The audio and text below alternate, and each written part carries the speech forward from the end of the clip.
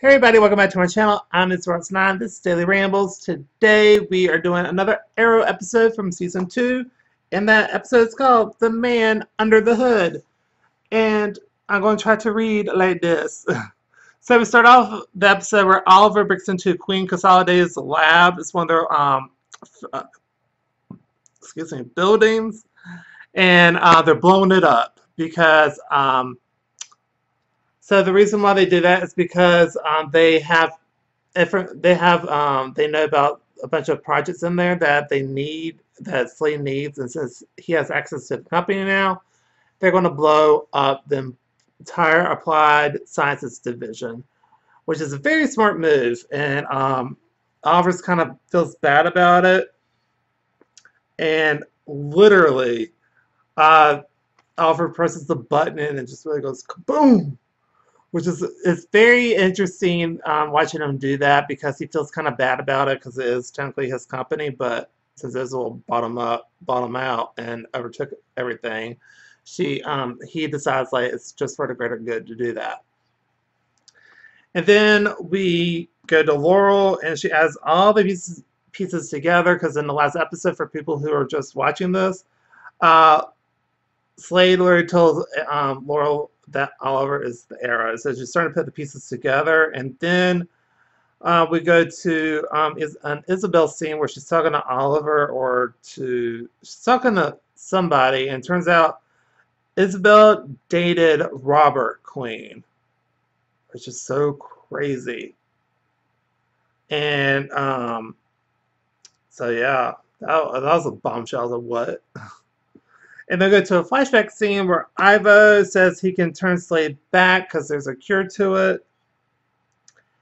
And then we go to the present where Slade destroys the hideout, the Team Arrow hideout. He literally destroys the shit out of it. He like goes insane in there. And then we have Laura, who's making even more sense of things. She's starting to add even more pieces together, and she's starting to draw all these conclusions. Like, oh, okay.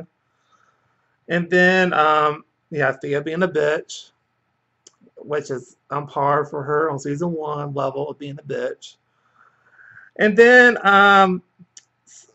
turns out after they find out what was missing, they found out it's actually the skeleton key that's missing, and that's probably the most lethal thing that he could steal because it literally opens any lock in the world.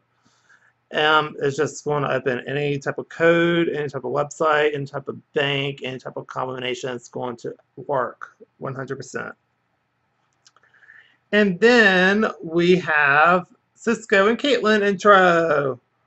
And it's like a division of Star Labs. It's kind of like the Star Labs intro to the characters and to the division in Star Labs, which is just currently shut down because of the whole Star Labs fiasco. So, so that happened. So now, Slade, what he gets what he needs, and it's another centrifuge thing where, like, you have a host that can shoot mass amounts of blood at the same time.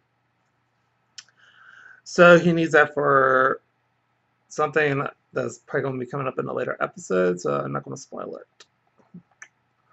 So, but Slade gets what he needs, and then Laurel follows Oliver, and they'll go to a flashback scene where Ivo gives them the information for the antidote, as then a boat is on the freighter in its cabin. And then we go back to present day where Isabel drops a bomb. Robert knew about Malcolm Merlin being Thea's dad. He already knew that, and it's like, what is happening?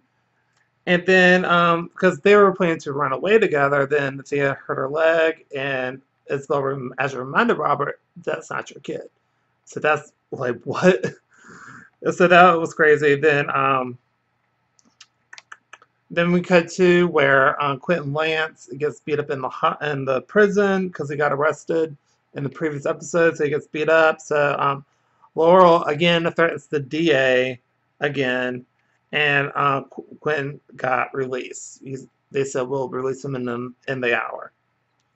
So then they find that the transfuser is online, and they figure that out because that admits like powerful, powerful surge in electricity. So that's how they find it. And it's creepy as crap. It's just so creepy. It turns out Roy is the guy in the center. And they have a really good fight scene between like Deathstroke and Oliver and everybody else. And Diggle shoots Isabel. They just shoots her, and then they get a distraction, and then we have the flashback scene where Oliver shoots Ivo because he was dying anyway. They showed that like some of the radiation blast hit him, and he was dying anyway. So then we go to the present where Oliver tells Thea about Robert knowing, and then Thea just leaves the house. And then Felicity asks Cisco for help on trying to get an antidote for the Mirakuru. And then Isabel is actually still alive because she got put through the fusion thingy, centrifuge, and she's actually alive. So yeah, crazy episode. So I really, really like this episode, but let me tell you something. That freaking thing they used, but they had all the people around with the centrifuge, that was creepy as hell. I was like, I'm going to have nightmares about this stuff. I am going to have some nightmares. But anyway, great episode, great acting, nice plot twist. I really do like the plot twist. For people who don't know, I mean, Isabel's really was dating Robert. And then he already knew about Malcolm being Theo's actual father, not him. So that's kind of crazy to, find all this out. So, like I said, really good episode. I really liked it. I'm going to give this A+, and I think that's it for me. So, if y'all like this video, give it a like, comment down below, and subscribe. And I'll see you on the next video. Bye.